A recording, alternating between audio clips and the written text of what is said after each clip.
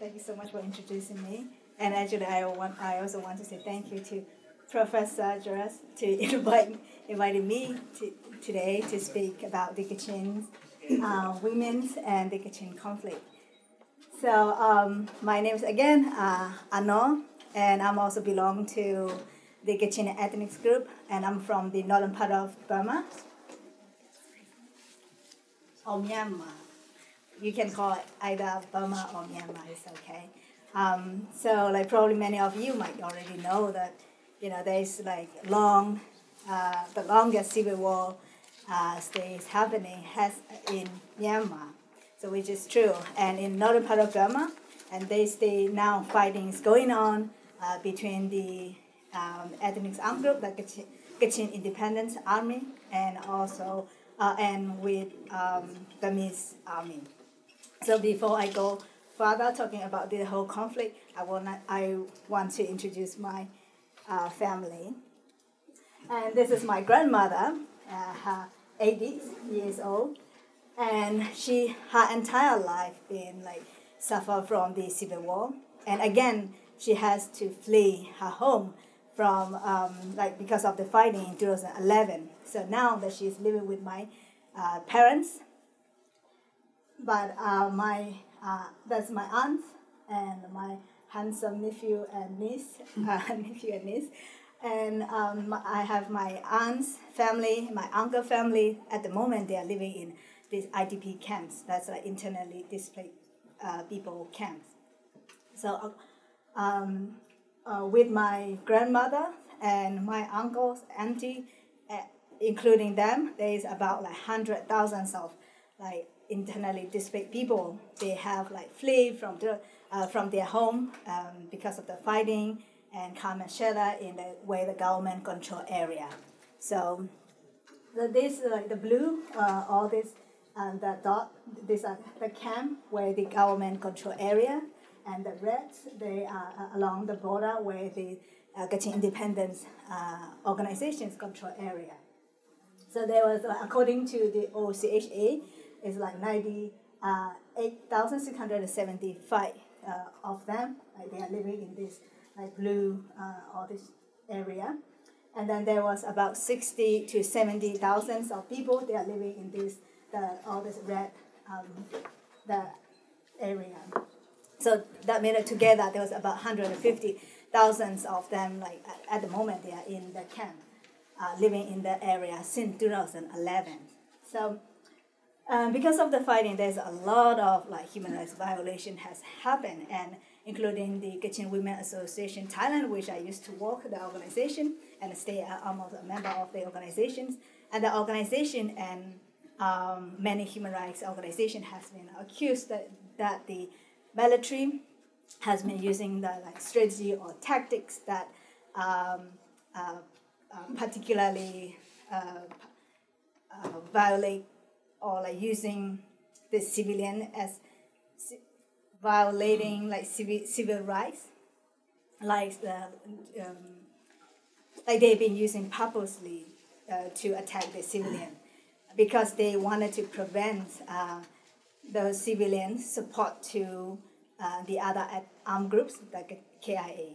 So that's the reason why they use a lot of like human rights violations, like including killings and like tortures and arrest of women as a sex slave, and also there's many like they burn down the whole houses, and also like so many other human rights violation happens.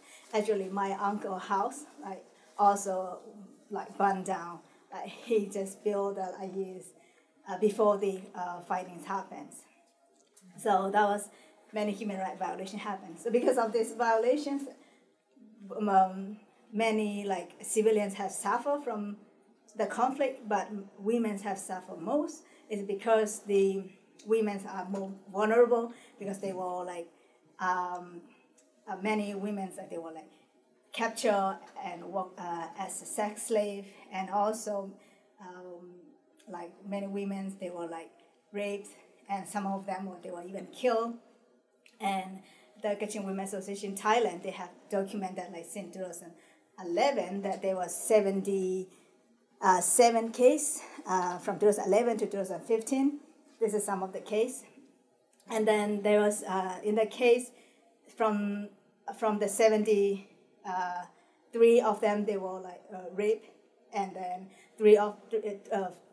4 cases are attempt to rape. And then there was many women, they were like killed after the rape. And for example, like there's like 32 years old girl, she would say that I couldn't remember how many times the Burmese soldiers were raped, but then she was like slammed and like kicked with force, and then he thought that this lady she just died, so he dumped her to the river, and then she could not remember, but then finally like luckily she is still alive. And also there's many cases that even like as young as like 7 years to 9 years old girls, they were raped, and then the oldest, like they were like 73, the grandmother even got raped. So there was many many rape cases happens. These are just some cases, and then there's more. I put it as Excel. So they are many rape cases happen, but then like we cannot get the justice or like solution from what happens.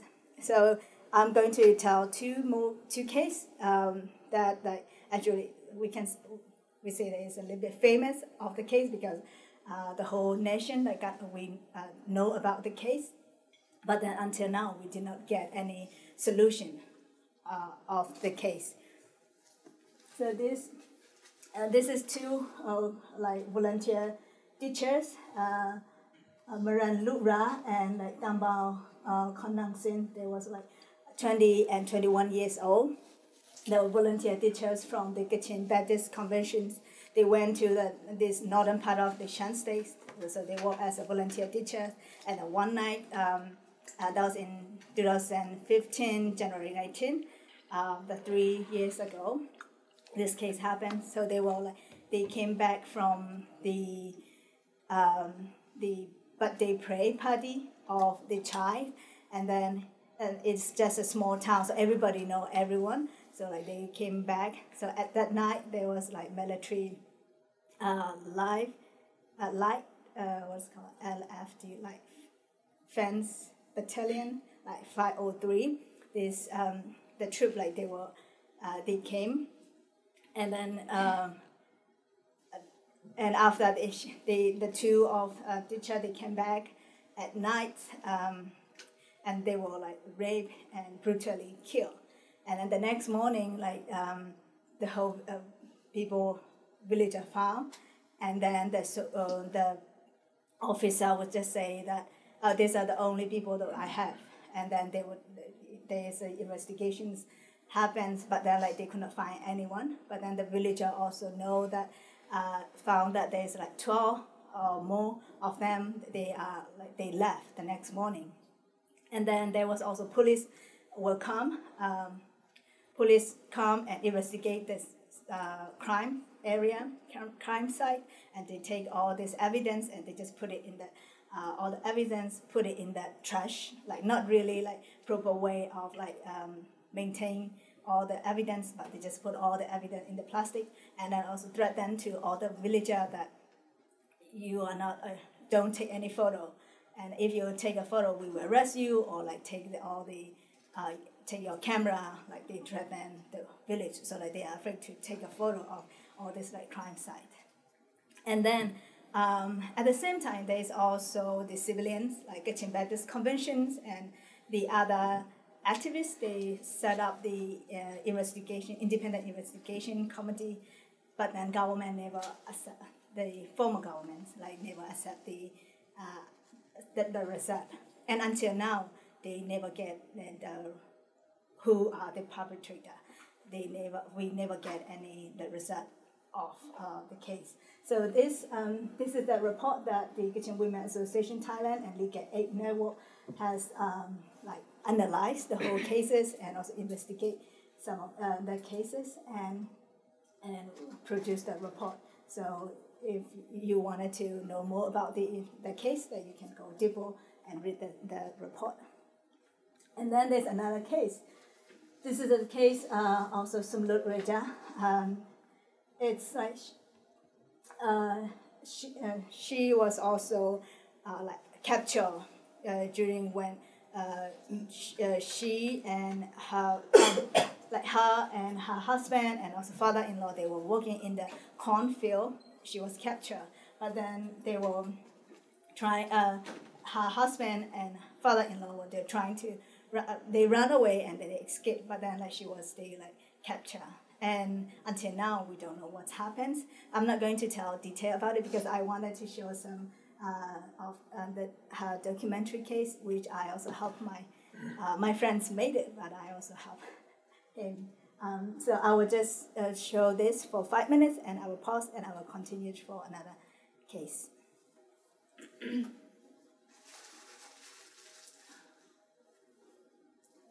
I think I'll just go. It's just hard to.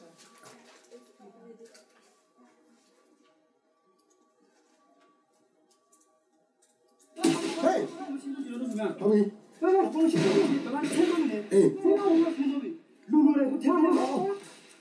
Thousands have died during the 6-decade-long civil war in Burma. Although there are now ceasefires in many parts of the country, there is still fighting going on, as in Kachin State.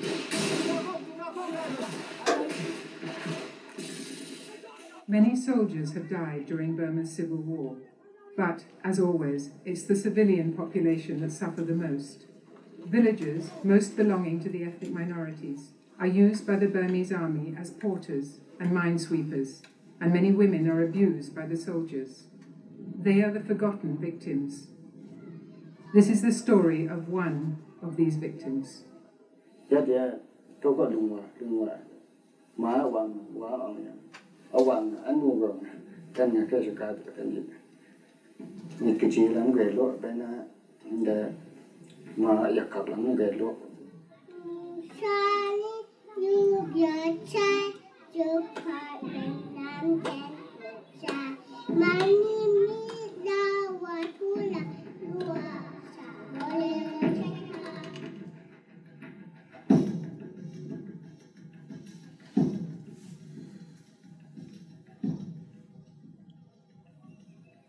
Burma, or Myanmar, has since gaining independence in 1948 been beset by decades of civil war. The Kachin, who live in the country's far north, are one of more than a dozen ethnic minorities who took up arms against the central government. Formed in 1961, the Kachin Independence Organization, or KIO, is Burma's second strongest armed rebel group. The KIO, who first signed a ceasefire with the central government in 1994, has an extensive territory concentrated along the Chinese border. Roija is born in 1989. She grows up in an area controlled by the KIO. During most of her youth, there is a ceasefire between the KIO and the central government. In 2005, she meets Dao Lum.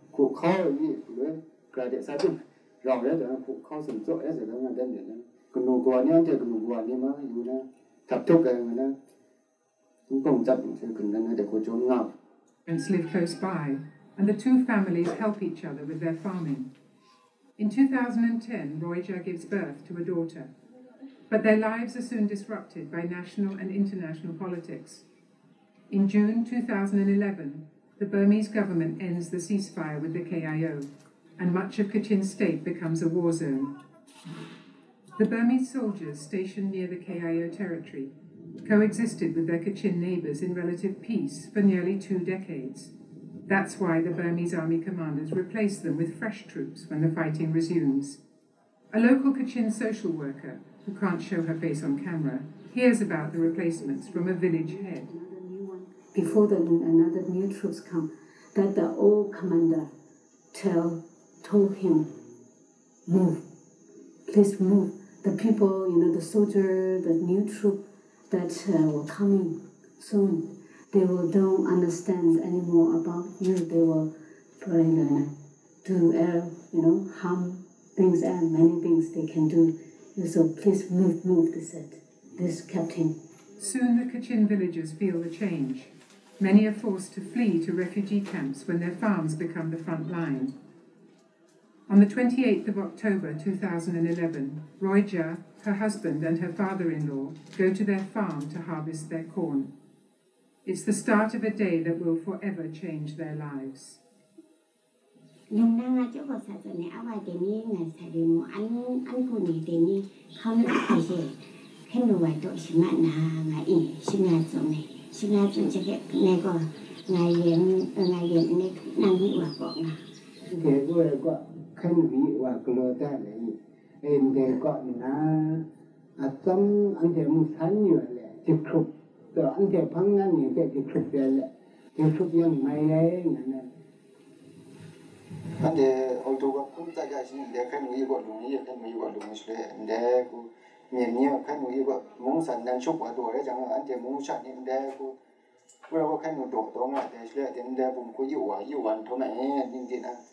At the same time, a group of 6 Burmese soldiers is preparing to go on a food gathering mission. We can talk with one of this group, as he was captured by the KIO in early 2012 after he tried to go to China. He got lost and wandered into KIO territory.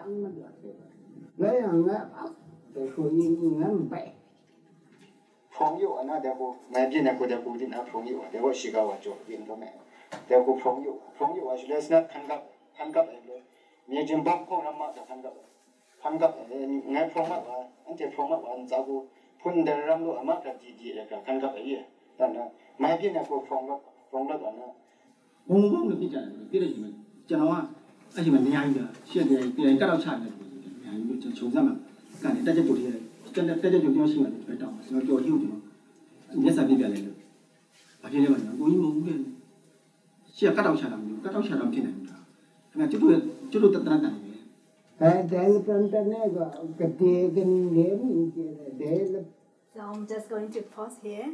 And so, you know, how the case happens. So her father-in-law and her husband, they will escape, but then she was caught in that place. And then we trying with the local community or local civil society groups and some activists, we trying to submit this case to the court And then the Kachin State Court, they did not really do anything, so that they submitted to Naypyidaw. That's like the highest court. And then, but then they said that there is no evidence of this, this happens. And then, not from their side, but from the military, the other side. And then the case just dismissed. There's no hearing, anything happens. So like there is no justice for the disappearance of her case. And then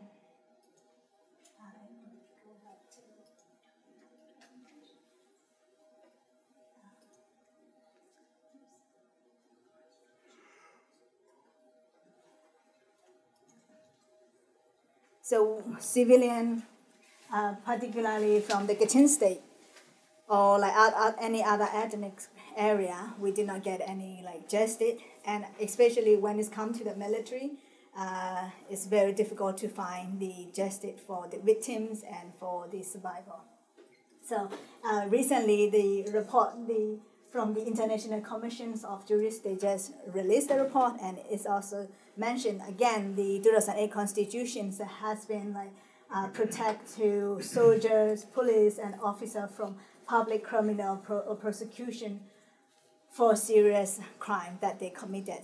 And also, like all this case, like all this human rights violation, all the case we actually submit to the trying to submit to Myanmar National Human Rights Commission, which set up in 2015. 2011. But then it's also say clearly that they will not investigate any crimes that happen in the ethnic area. Ethnic area means that Kachin State, not all this like other ethnic rather area. So you can see how much like we got a protection in terms of the legally. So I am shifting to the human IDP situation and human trafficking issue. I will be doing really short, and then we can go for the question and answer later on. So when we looking at the human rights trafficking issue, so we know that there's also push factor and pull factor. And when we look at the push factor, they are the IDP, internet displaced people, especially along the border area. They have been living since 2011 in this makeshift camps. Now it's like 6-7 years old, and they do not have access. They do, but then like very few of the access of humanitarian aid from the international community. And also government, especially in the past, they restrict to get humanitarian aid to get to those areas. And also they do not have like much work in that area because it is like small area in the camps, so there is no farming to do, so that for them like it's easy to go to China and get a job. So that many of them, they travel to China and get a job. But there is no legal protection for them because they don't have any documents to cross to China, and they don't have any legal document to work in China, so which are more vulnerable for them to trafficking. There's also like fighting going on, and there's I remember that in 2010 I was in the I went and like conducted research in that Lisa, that's where the fighting is going on. So the military, they shell the bomb, they shell artillery and like bomb where the people live, so like where the civilian live, and they shell the bomb, and it hit and it's killed 3 children, and also several of them, they got injured in that way the IDP people live. And also recently there was in Christmas Eve, actually 24, so they share again a bomb, they share the bomb, and it's hit actually one of my friends, like she's also volunteer teacher, like she went and visited there during that time, and she's also actually studying. So she got like hit, and at the moment she's in the hospital in China. So like it's not safe for them, and for them, like, it is not safe to live in the camp, and also it's not safe to live in the China. However, in the China side, at least they can get some kind of job so that they can support their family and they can support their children to send to the school. So they take the risk and they cross the China border and they try to get a job in that area. So that many of them, like, they were trafficked to Chinese men, or like some family as a bride, or also for the labor. So some of them, they were even used like they were drugs, so they don't remember where they were. So all the things, all the case happens. And Kachin Women Association Thailand, again, that we did a research 2011 to 2013, and there was 24 cases of women, particularly women traffic happens.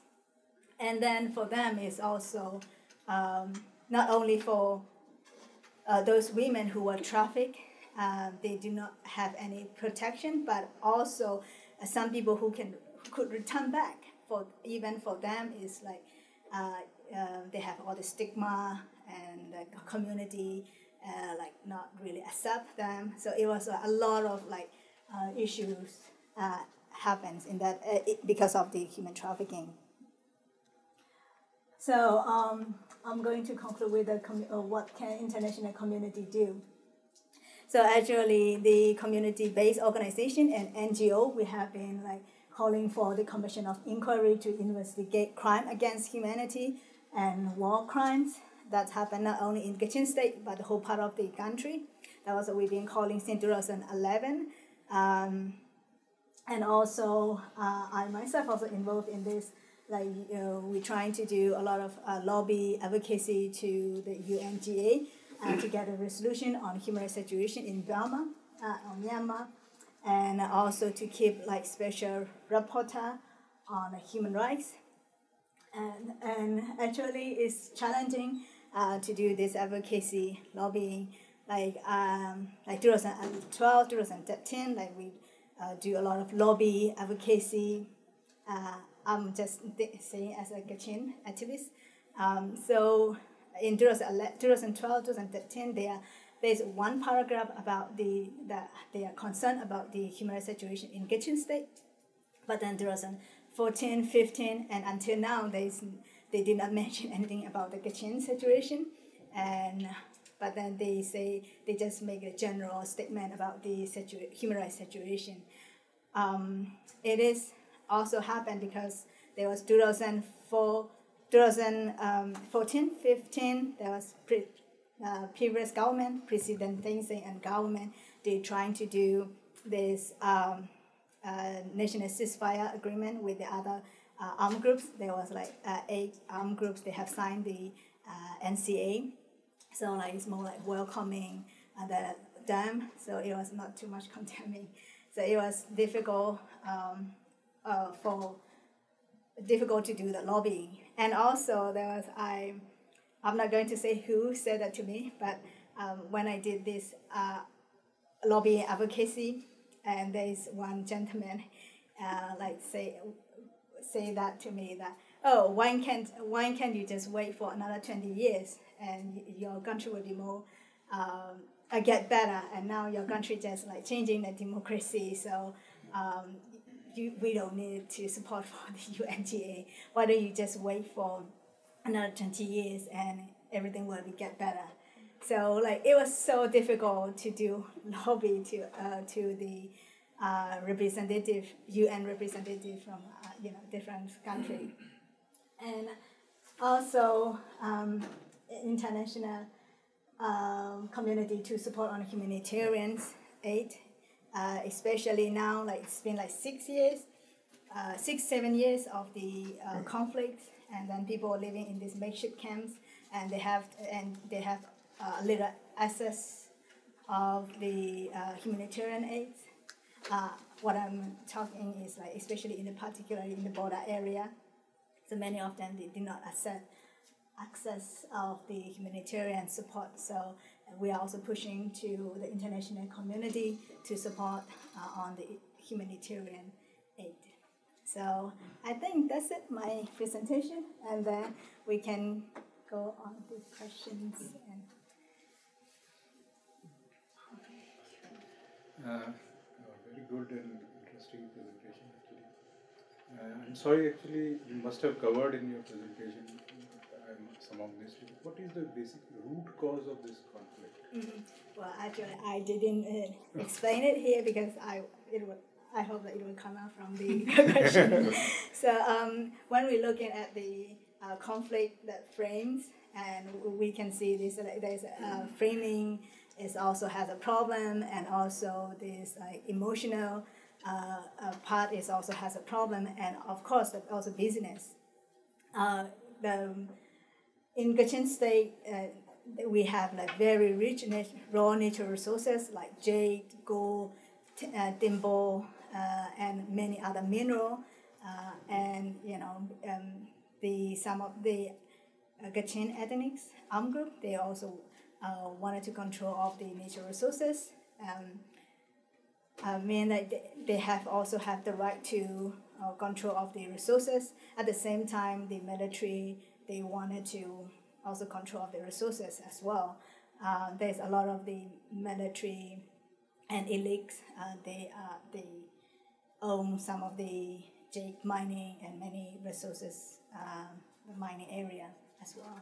And there's a part of it. And also, yes, emotionally, it's been the conflict has been on and on and on, and it's building up all these emotions, and many young Kachin young people, and even they could not suffer longer, and then they said, okay, my friends are getting killed and dying, and I wanted to fight for my country, my people, so they would join to the Kachin armed groups, and then there's more fightings, and also a lot of women also suffer from the human rights abuses, and all that cases happen, and then some of them actually even join.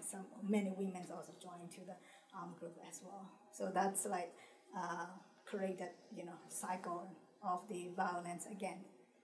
So what the Kachin group wants basically? Mm-hmm. What there is ultimate demand? Yes. So they actually the Kachin ethnic armed groups and many the other the Kachin people initially they fight for independence. But then later on, they said we wanted to have the federal country and especially where the state can have their own autonomy, and they have their own autonomy to control of natural resources, and also, they have their rights to control political situations and all that thing. So and then now that they demand to build a federal, they said genuine federal democracy. So that is now that they are demanding and fighting. Separate from Burma. Sorry? Separate from Burma. Not federal is not a separating, but they have their own autonomy to control in right. Resources and politics, but not the separate, but part of the country of Myanmar. Yes. So how do you feel about Aung San Suu Kyi? She's taken a lot of criticism internationally the last few years for not speaking out enough about human rights abuses in Burma. Personally, I can also understand she has so much things to do, and also she doesn't have much power over the military. Whatever come to the military issue, she cannot really. I see that she cannot do much, but she's doing her best. And yes, and then she said, actually I really admire her, but then she said that she is not a human rights person, and she's a politician. So I will just do I will just do as a politician, not like human rights activist. Is she still popular in Kachin State? Or was she ever? I don't know. It's a good question. This is whether she's popular. Yes, some part very popular, but many Kachin people, actually in the election they vote for her. Many of them they vote for her, but then it is like there is no choice. And also like in the political party, in the Kachin political party, they wasn't unite. Like there's 3-4 different big political Kachin party, but then they wasn't unite last election. But then for general public, like for them also like difficult to choose. So that's why I think that the reason, maybe that's why they vote for her. But then now, like there is a lot the Kachin political party are also unite. So in terms of the political way, probably it will be different when it's come 2020. It will be a little bit different. So I cannot say, because there is no like we don't have like vote with a popular like voting check, but a lot of like people, they wanted to vote for the Kachin political party. Yeah. What's the role of China? So it's support KIA or China as a mediator? Yeah, actually, Chinese government have been involved in several of the peace negotiation between the Kachin Independent Army and the government. Like when there was a negotiation, the Chinese government's been involved several times. So it's like, and it is a big role that the Chinese government be taking now. And I think it's also very important. Do you think China is neutral in these conflicts, or? It's hard to tell. I didn't really analyze Chinese role much, so I cannot like really answer now. But whether it's like neutral, I think the Chinese government, to be friendly, Chinese government also have its own interests. So I cannot say it's very neutral in that. Like, what's their interest? Talk. Actually, in the whole part of Burma, we have a lot of the investment from the Chinese company and like government back of the company. Actually, in Kachin State, there is one like this big mega dam project. That's in Nitsong. It was controversial. It's that now it's been stopped for a while, but it's still like talking about the case about the project. So this is only one project in the Kachin State, but the whole part of the country we have like many like projects. So this are their interests, and also natural resources. Because we have a lot of raw natural resources, so it's like easy for the transport to China and to use it. So these are the like government. I think the Chinese government's interest, I guess. Yes. Thank you for your talk. So the Myanmar government has evolved over the years in some ways, from stork and so forth. Sorry, slow. The government of Myanmar has been Yes. evolving slowly, and it's in a bit of a transition right now. How, as I guess identity and function, has the KIA evolved and developed? Is it different now than it was maybe From 10 years ago? 10 years ago. As far as how people view it, as far as how people function within it. Yes. When looking at the Kachin Army, like it's involved in the past. Like after the fighting, it's a ceasefire. Not a lot of like Kachin people, like talk about the KIA or their fightings and they're good or bad. They will not talk about it. But then after the fighting broke out, and then this this process, the KIA particularly got a lot of support from the Kachin community, and because like they see that they have suffered a lot of like human rights abuses, and also like natural resources. They saw that the natural resources were taken, and they did not like control any of those things. And then because of the findings, and they see that KIA as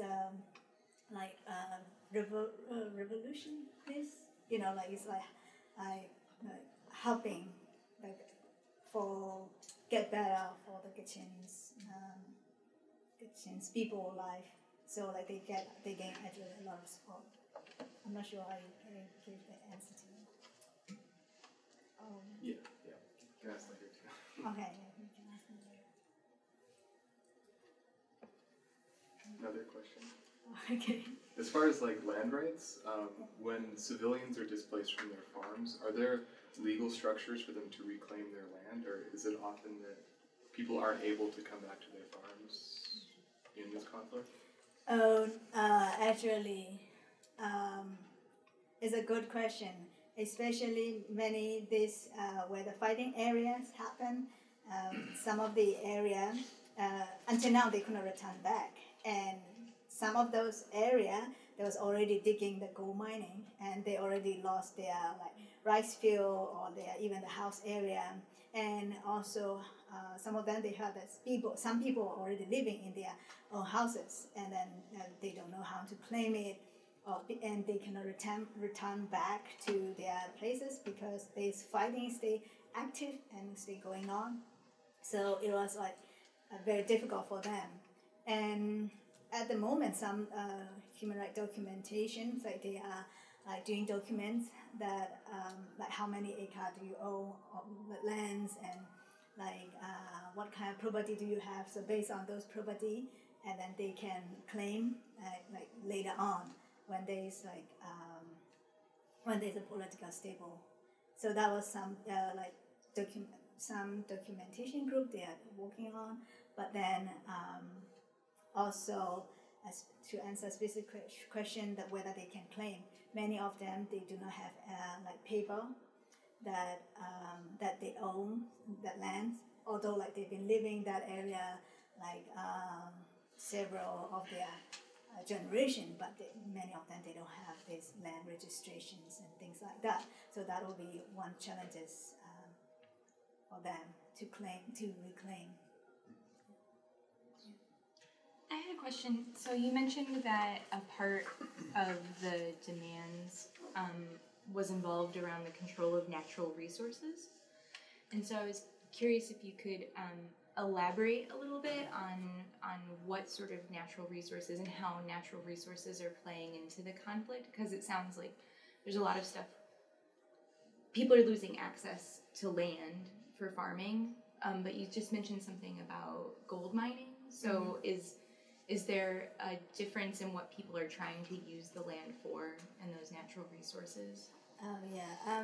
So it's what I mentioned about the gold mining is the place where it used to be where where people live, and then because of the fighting they have to like move, and now that area people find gold, so like they are already like digging the gold because they obviously there is no people will come stop them, so that is one issue. And then on the other issue, there is all the land, especially like PARCC, that's like jade mining area.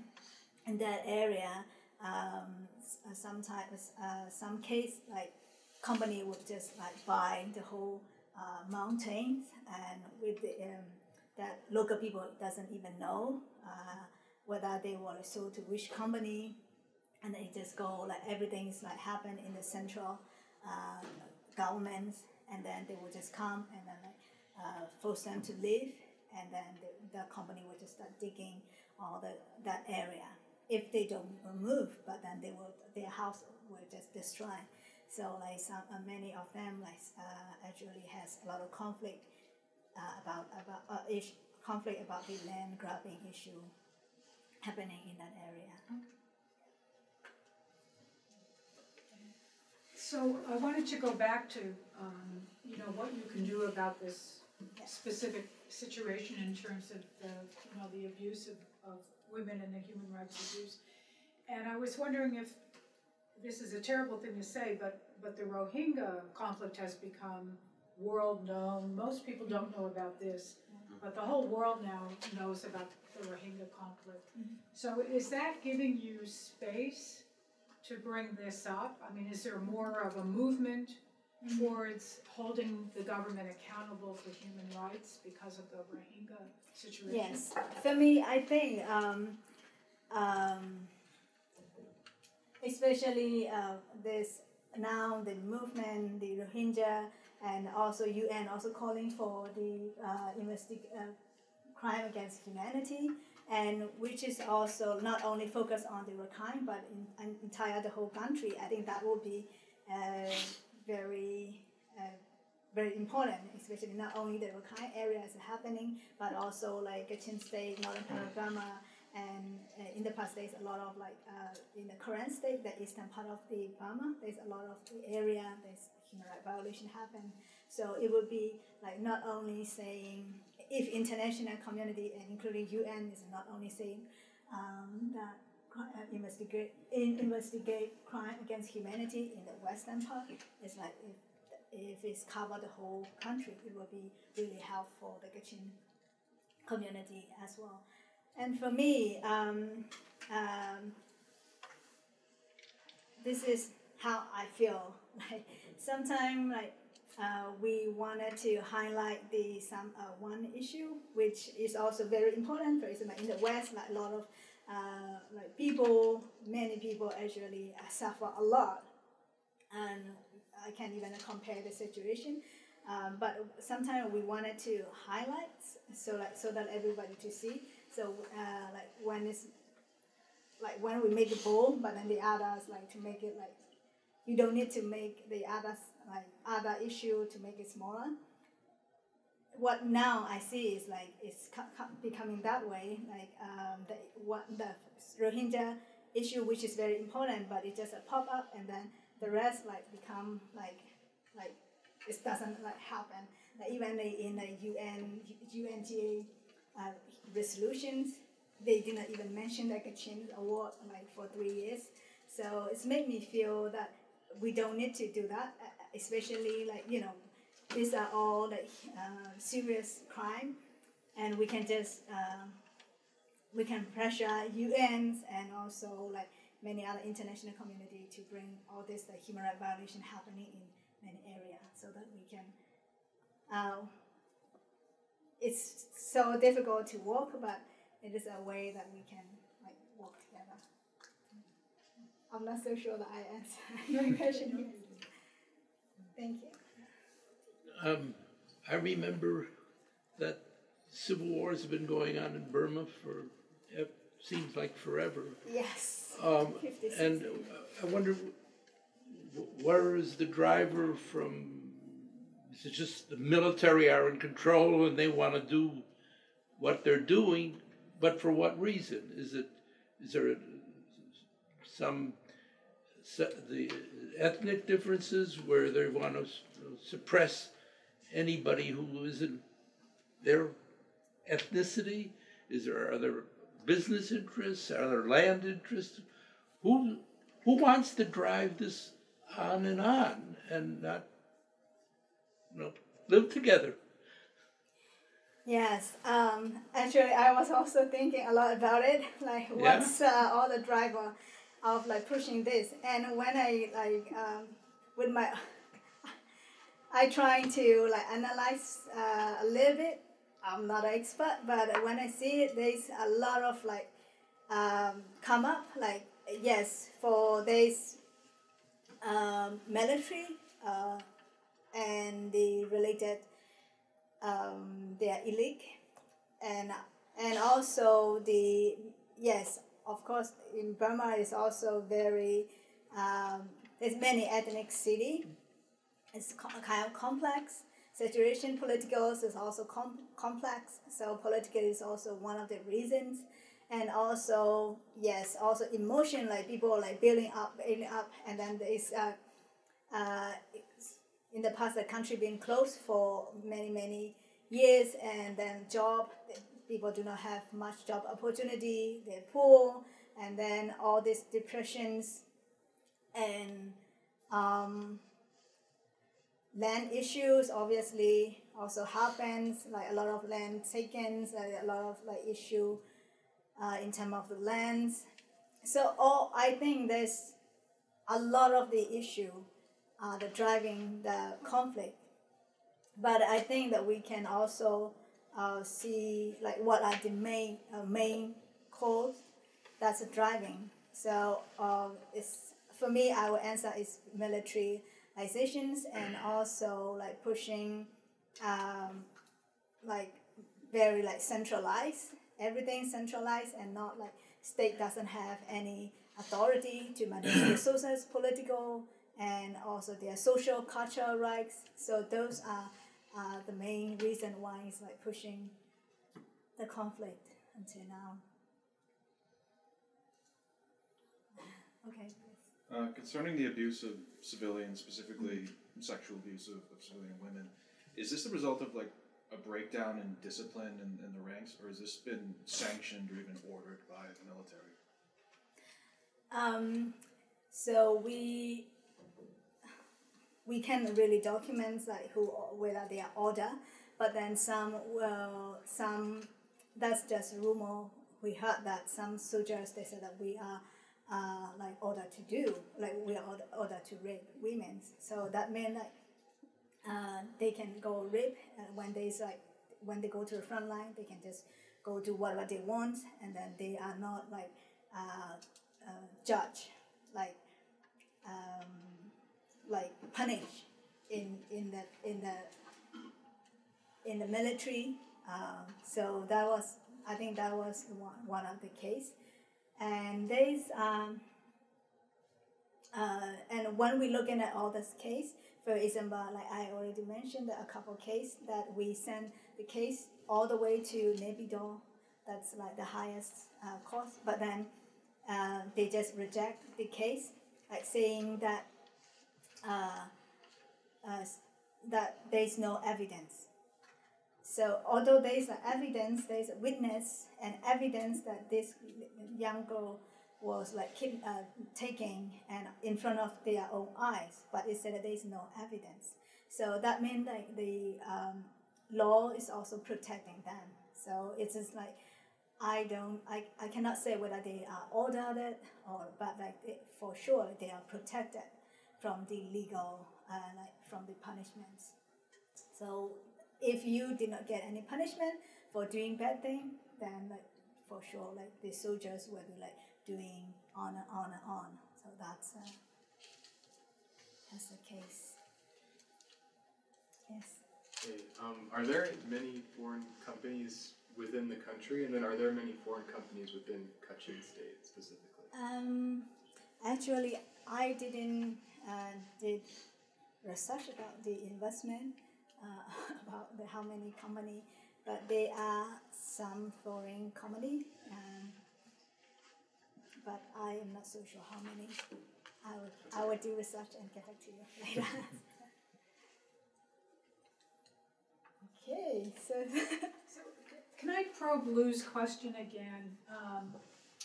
Because in some ways, if the country is destabilized and China's not going to be happy, right? If they're investing in mines and all this, trying to build dams and roads, they don't particularly want war because that doesn't help them much. So what is the incentive for the military? I think Lou was getting at that. What is their incentive to behave in this way rather than to build stable alliances with Rohingya and Kachin? It doesn't seem like for them there's much incentive for this continuing warfare unless they think they can win and become total autocrats. So why do they keep fighting instead of negotiating peace agreements? yes, that's a good question. Why great question. That's why they stay doing it. I think the answer would be because they wanted to control. so if days that everyone's unite, everyone's happy, and everyone got everything, then probably there might be no rule for the military. So especially the Rohingya case, like now that they got the military got support from the especially majority Burmese people from the people, they see that they are protector of the country. So and they gain their role, and like when they are attacking to Kachin particularly, there is a lot of these the civil society from the lower part of Burma, and also many other ethnic groups like support the Kachin issue, like what is happening. So they support, so that also condemn the military, like you are just like doing killing of your brother, like we are the same sibling. So like they are condemned to the military, but on the other side, like they are becoming like more protected. So I think that's how like they were attacking to all the area. And actually, I didn't mention this, like in the past, the in the newspaper or even like legally they say that KIA, Kachin Independent Army, what's that? Terrorists, right?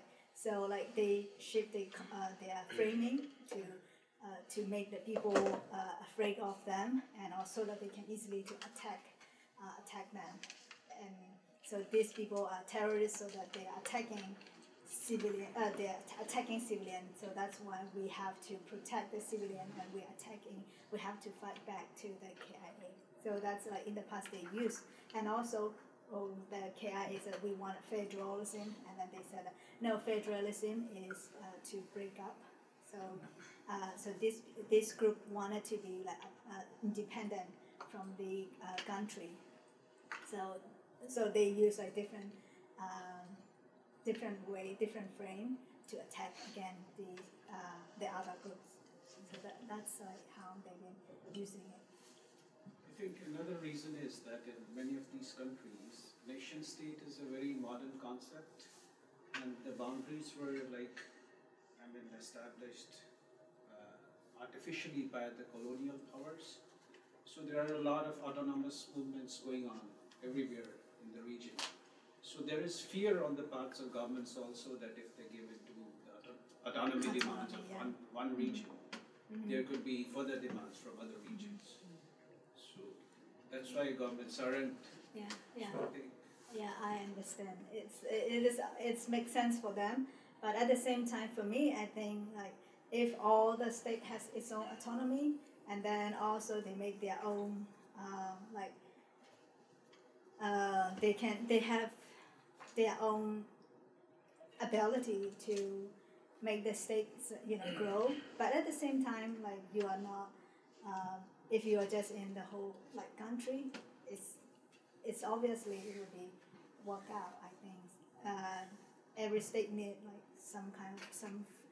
some level of freedom or freedom of doing the control of the political and also economy and their social and culture. So especially Burma is very complex because about the complex that we have to go back the whole history and the colony, everything. But for me, I agree. I understand from government side, but also like the state, they should also have their own some level of the autonomy. Well, as always, unfortunately, we have to end the conversation because we are out of time. But let's give Hkawng Naw a round of applause, please.